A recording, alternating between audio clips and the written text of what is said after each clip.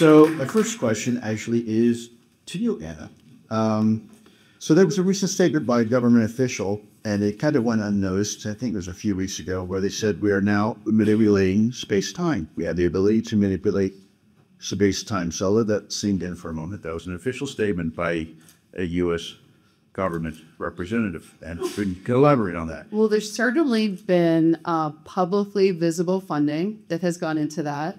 And I'll say a couple things before I would say there's a much better expert in the audience, Dr. Julia Mossbridge, in terms of space-time work. Also, that's something that Dr. Hal Puthoff with space-time metric engineering has been very active in. So there's been plenty of work on that. And there's a lot that's going on. So in the backdrop of that, the National Science Foundation has been a fund of... Oh, sorry, just one quick thing to say. But by the way, we also, a few of us were also, maybe several of us in the room about over a year ago, were on the National Mall at the National Academy of Sciences, where it was National Space Week. And there were some presenters from around the world, and that also included a representative from the Chinese government, or presumably it's CCP. And the presentation that they were putting up included requests for, we want to work with people on, I believe it was space-time metric engineering, it was gravitational control, and it was also alien life off planet, amongst other things like renewables. So the Chinese are literally coming down to the National Mall and saying, hi, come talk to us about this.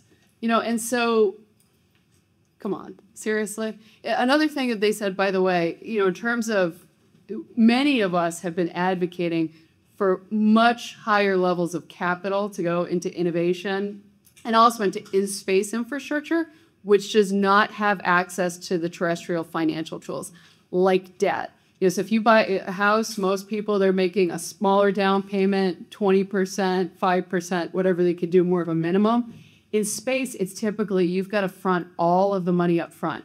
You're not going to build a hospital for the individual patient. You need to have the financial model.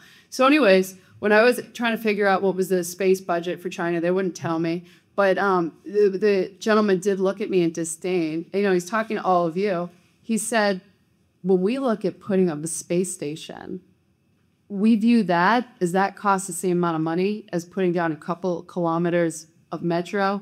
Basically, we're going to do that all day, every day. So if we can't figure out how to make the investments to win in these transformational markets for abundance, for societal benefits, and for economic growth and gain, we're going to be left behind. So so the people that are moving forward. We really hope that the U.S. government, the Fortune 1, is able to share some of the great work that's been done, previously across all these fields, but the private sector is moving forward. Folks, we're going to have time for only two very quick questions. We're already way over our time, and we have to unfortunately surrender this room back over to folks. So let me finish. I've got 2 years, and afterwards, if you want to get with our guests, you can. We're not going to have time to open up right now for public questions. So I have, let me get to this real quick. And if we could, our guests, please keep the answer as succinct as possible before we actually get kicked out for group. Let me start with you, Ann.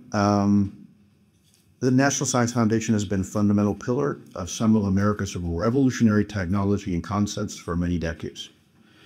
How can the NSF help the government now concerning the topic of UAPs? Well, I guess one of the things that's just publicly visible is that we have been, when I was formerly at NSF, I would just say that there's lots of publicly visible content of us being very forward on the topic, listening to innovators, working with strong colleagues from across the interagency. So I think that NSF has shown, and NSF leadership has also just been extremely supportive. So I just want to be very clear. I left the government because I'm excited about building things in the private sector, and I only ever received the greatest support and collaboration from my interagency colleagues and from the agencies with which I worked, who are extremely forward on all areas of innovation, but certainly UAP fits within that, including are publicly visible awards that were made to fund UAP science. There's there's great people that are highly supportive, particularly over there. Excellent, very encouraging. Thank you. Mike, last question. You were on the NASA UAP independent study team. My question for you is, what were the recommendations of the NASA UAP independent study team, and how should those recommendations be implemented? For the purpose of time, Lou, thank you for that question. I'll focus on two of those recommendations.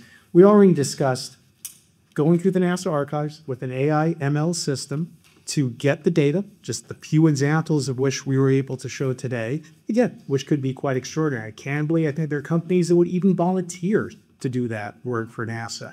But the second one, and I really appreciate you showing that photo, which was taken by a commercial pilot.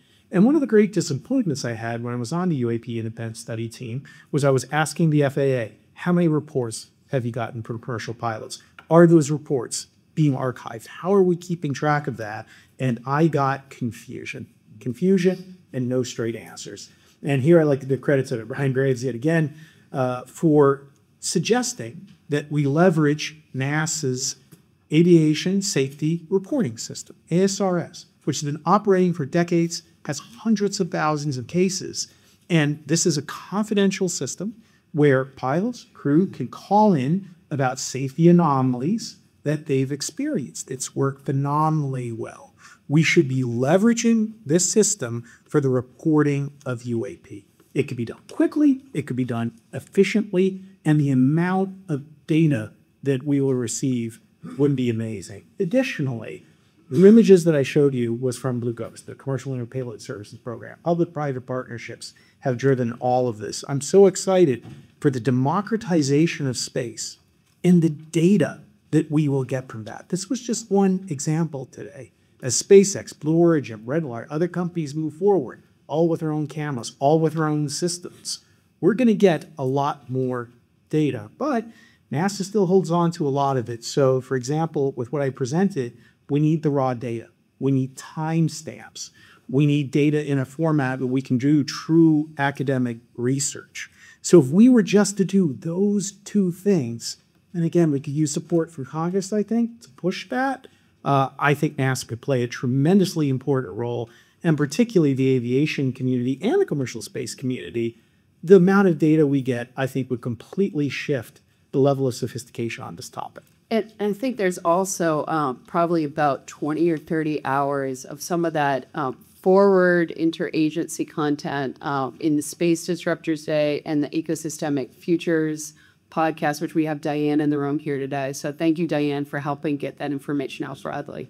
I do have to say, though, I'm a little less optimistic than Anna relative to the adoption in government. As I said during my testimony, that particularly academic members of the NASA UAP independent study team were threatened, outright threatened, not for saying UAP are real, but for just having the temerity of even reviewing the topic. You can't see sides in that environment. And part of the reason that I'm calling for Congress to help is there's still a great deal of skepticism, even just at NASA, and careers that get ended just for having, again, the temerity to research for it. So I think it's incumbent of all of us to push for real science, to objective science, overcome that stigma.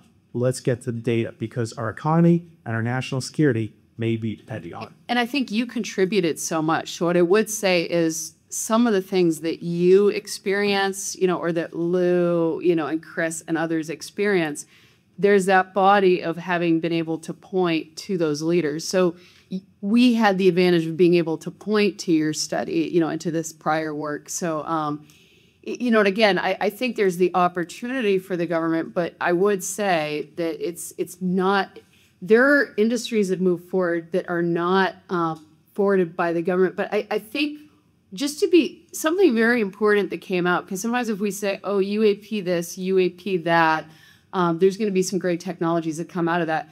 That is very fluffy, and who cares? So I think something that I got briefed on in an unclassified, just informal, no classification level environment, and both in personal capacity, but then I later brought that person in to brief others in the agency, is there real and meaningful technologies that have come from these programs? And I think with a lot of this information, you're going to see that, the story about it has been in the internet for decades, perhaps. So what I have, though, on from a very credible source was that, yes, there are people who say that this came out of the UAP programs when we talk about lasers and semiconductors.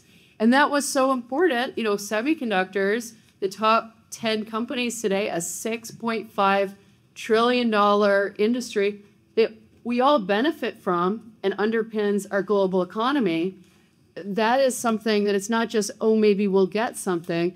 It's that there are tremendous people who have built things, both in classified and unclassified environments. And that's been, put out by so many authors and people in the news, but some are in environments that we can say this is taken seriously, and those people have told the government that, yes, there's been real advantage on some of these most important core technologies from coming from crash retrievals. And I think to get the government to take it seriously, we need to engage the public.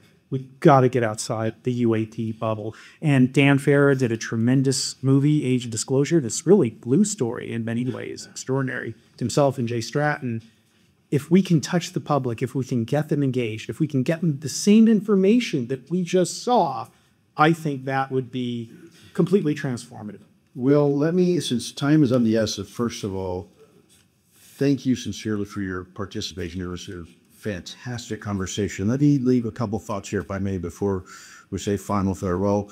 One recommendation we made to Congress is the generation of a national intelligence strategy that would be promulgated on an annual basis, just like we do for other art targets. It's a system that we perfected, right? And then right on the heels of that, a national strategy every year, annual strategy on UAP and drone. Basically, any unattributed objects that are our skies, we should have strategy for it, because we're seeing both on the combat field and even in the streets of New York, we're seeing technologies that we can't really explain, and frankly could be used against us in a very nefarious way if we don't get a handle on it. Two, what I'd like to do is propose, and hopefully Congress at some point will be open to this, that we should do a forum like this every year for the American public and for the media, and allow Congress to get to the bottom of things and ask the questions that they normally wouldn't be able to ask, and bring in the Department of Justice and the intelligence community, the Department of Defense, and bring them all here. Why not? Right? Send that here from the American people. By the way I look at it, you're paying their paychecks in Emily's, right? They kind of owe you some answers, and they owe Congress some answers. I would also say, please let your members of Congress know that you support this. If you like what Representative Burleson and Representative Luna and Burchett and others have done here today, let them know, right? They need to hear this. And so other members of Congress can see this and say, hey, that works, right? Tell them that. They need to hear that feedback, unless you don't want one of these again.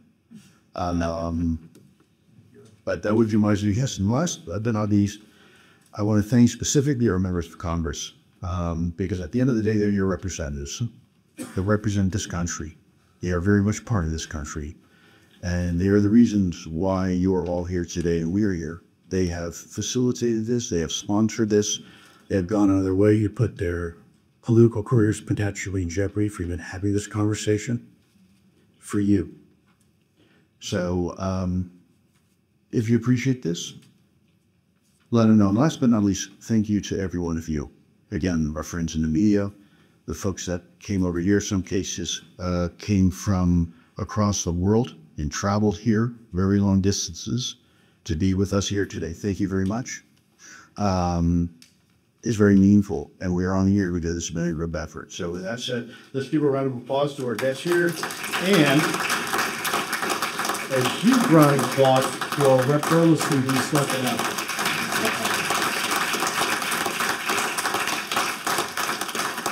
And we had a half an hour waiting to get us out of this room. So with no further ado, this meeting is now officially adjourned.